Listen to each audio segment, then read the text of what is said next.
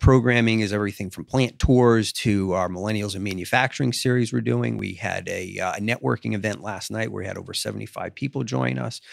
So we're very strong in programming. The other part of it is the government affairs. Government affairs used to be legislative. Legislative was primarily, just working with the folks in Hartford. But we do a lot more with that, a lot more than that. We work on the local level with mayors and first selectmen. We work with most of the economic development directors in our region.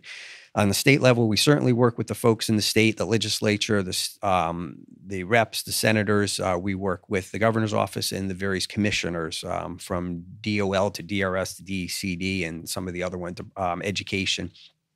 And then on the federal level, we work with our Congress, whether it's Representative Himes, Representative deLauro, work with them regularly. And then on the Senate side, along with yourself being on Senator Murphy's Manufacturing Council, I go to D.C., I'd say at least twice a year, if not more, with various groups supporting whether it's workforce issues, whether it's manufacturing related issues.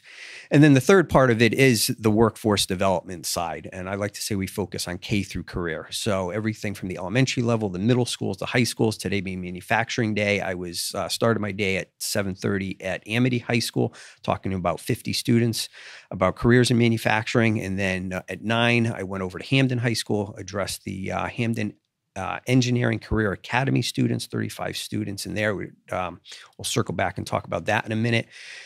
And then we work with the community colleges. We work with the colleges and universities. I was at UConn, their innovation center on Wednesday. Cool. That place is awesome. Yeah, it's very cool what they're doing up there. There's no doubt about that. Workforce really, again, K through career and everything in between.